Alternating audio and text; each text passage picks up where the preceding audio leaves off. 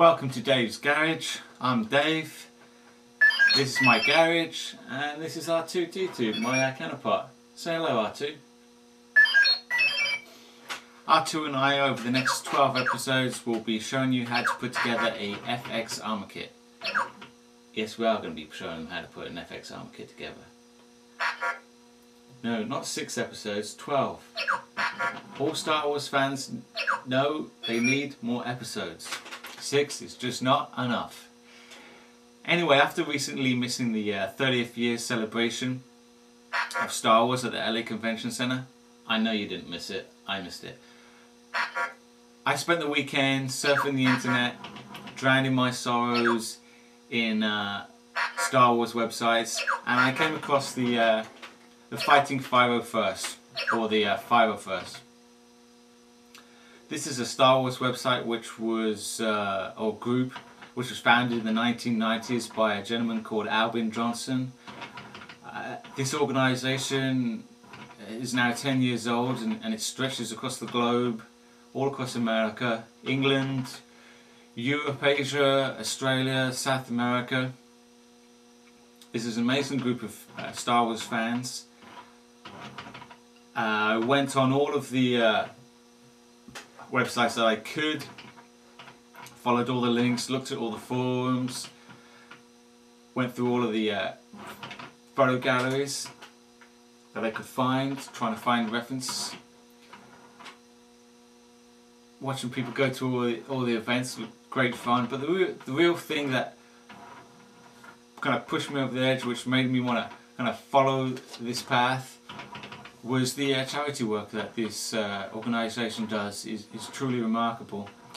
The trips to children's hospitals or charities or fundraising events, these Star Wars fans giving back to Star Wars fans is just a win-win situation, and is helping society as a whole. And Star Wars fans get to do the thing that they enjoy the most, and that's be part of Star Wars. So how do you get hold of a FX armor kit or an armor kit? Well, you need to go on the internet. It's obviously a great resource. You can go to eBay. Obviously eBay has everything. You could buy helmets, weapons, bodysuits, gloves, boots from eBay, but you can also find them at other websites. You can also find some real high quality professional armor makers. Shepperton Studios are one of the best from what I gather. But the armor that I'm using is white armor, which is quote, white armor is fan-based armor. It's fan-based armor, which means it's made for fans, by fans. So it's still a good quality armor kit, and from what I gather, a large amount of troopers use this armor because of its good quality. If you go to the websites, you're going to find lots and lots of information about people who have been doing this a lot longer than I have, who have even have the skills to be able to make armor from scratch, and they know what to do, they know not what to do. I've seen a lot of information about this specific kit. Some of the things about this kit, lots of them are very good. The only things that are not quite as good as they could be is the instructions. They're good.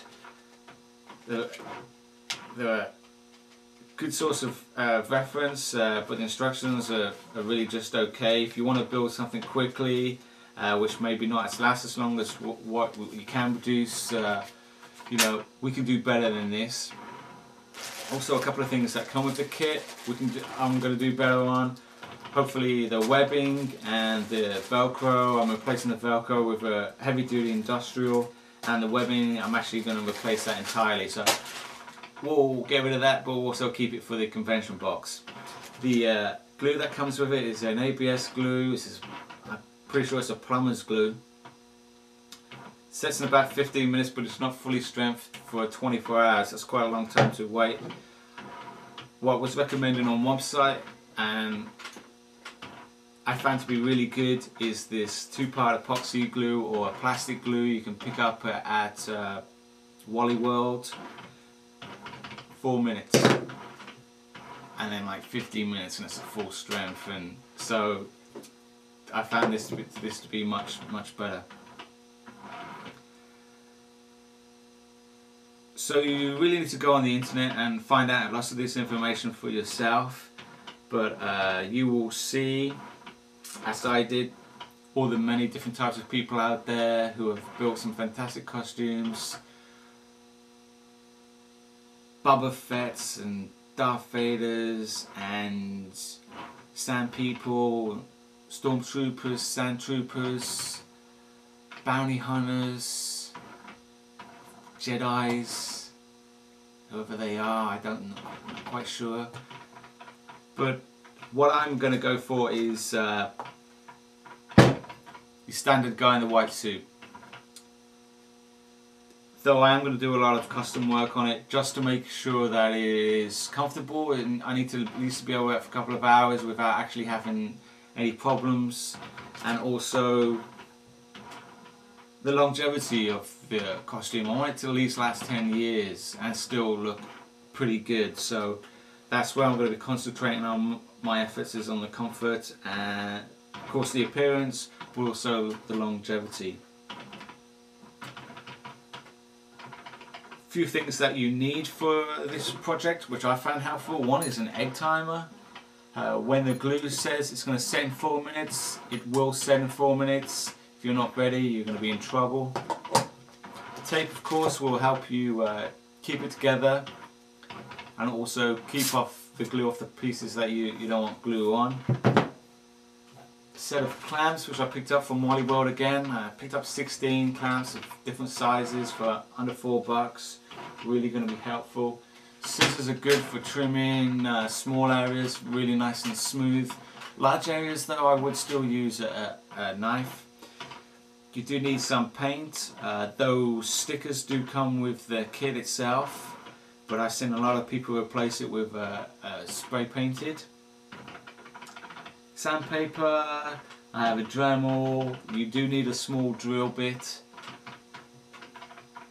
But like I said, most of the things that come with the kit, I mean the shoulder piece here is going to really add to the kit.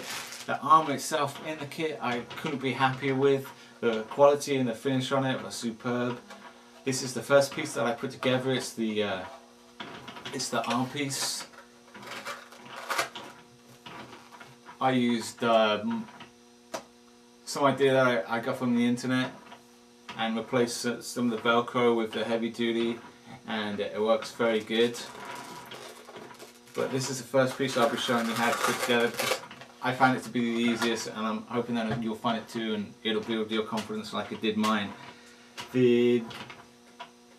One of the projects that I'm going to actually finish is this blaster.